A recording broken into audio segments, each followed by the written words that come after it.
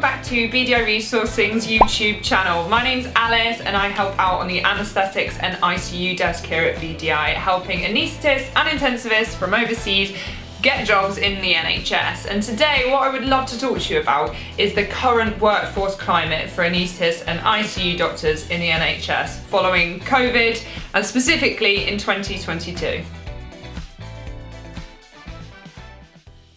During COVID, unfortunately, the amount of overseas recruitment that the NHS could actually do for any specialty, including anaesthetics and intensive care, was quite limited. There was a lack of jobs online, and I think this led to quite a big backlog of doctors looking for jobs. So at the end of last year, when NHS recruitment resumed and NHS trusts were looking for more anaesthetists, to be totally honest with you, for every single job that there was hundreds of applicants. So if you're one person looking for one particular job in one NHS trust where there is only one vacancy, unfortunately the chances for you to actually secure that job were quite limited, no matter how experienced you were. And the likelihood is that against other doctors that had that previous NHS experience, maybe they'd been on the MTI scheme previously, it was unfortunately unlikely that you were going to secure that job.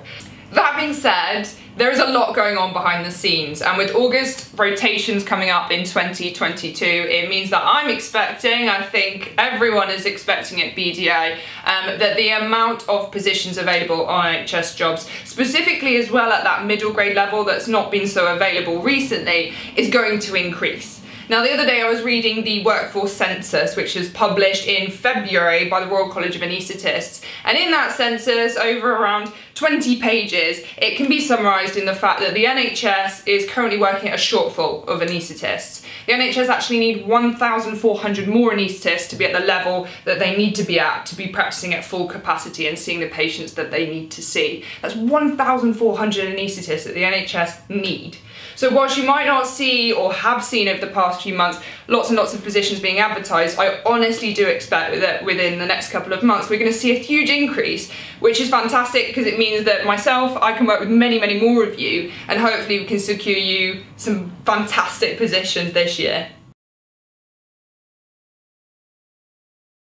One of the most common questions that I'm getting asked a lot and have been asked a lot over the past 12 months, and honestly it's been quite difficult for me to answer accurately, is, well, I'm looking for a specialty doctor post and I can't see any specialty doctor roles. And to be totally honest with you, this year alone I've been working with a lot more consultants and helping consultants secure fixed-term consultant roles in the NHS than any other previous year that I've done this.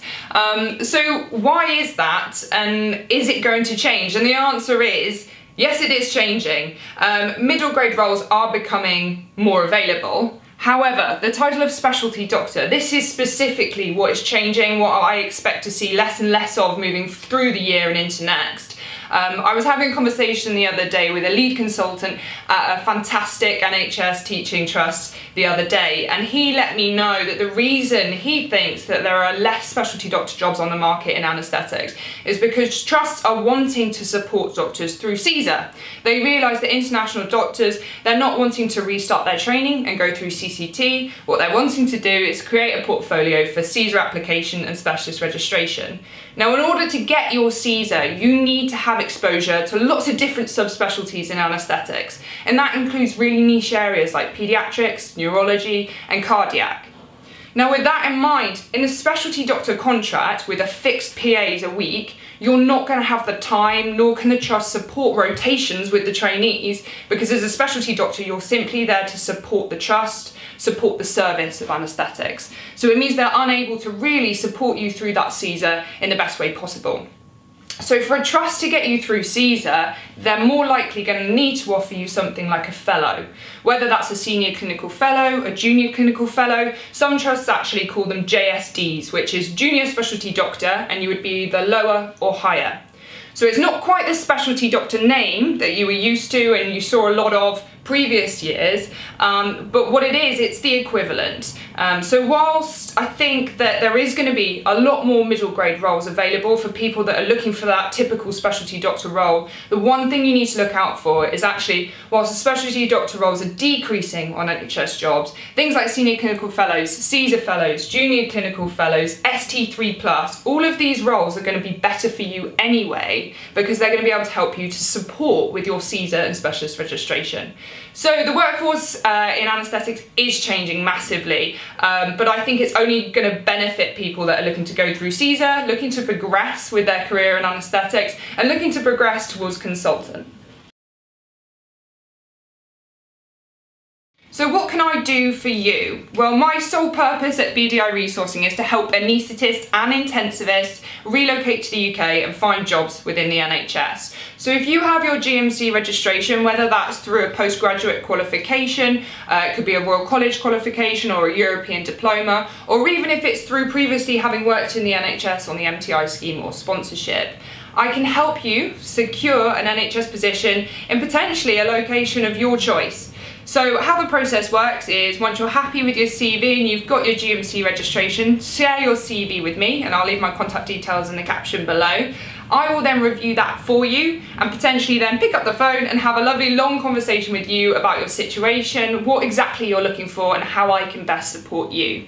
Once we've done that initial conversation, I will then begin having conversations with my contacts within the NHS, and those tend to be managers and clinical directors in anaesthetics and ICU. That's across the country, across Scotland, Wales, South, London, Manchester, you name it. If you have a location preference, I can certainly work with that initially.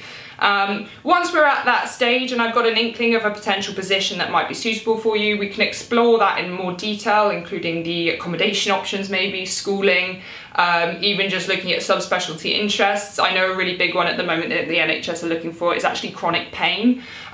We can talk about that in more detail, get you booked in for some interviews, get you feeling really confident and ready for those interviews, and then hopefully getting you an offer and getting you here to the UK. Thank you so much for watching, and if you're an anaesthetist or an intensivist, I hope you found this slightly useful and positive. Like I say, the workforce is changing dramatically. We've seen a huge rise in the need for consultants, and going through the year I can imagine we're going to see a huge rise in middle grade roles, and those sorts of roles are going to range from ST3 to clinical fellow, and maybe potentially some specialty doctor roles as well. If you are at all interested in relocating to the UK for the first time or even for the second time, please do send your CV to me. I'd love to take a look at it, even if it's just to advise you on what I think your next step should be. Thanks again. Bye!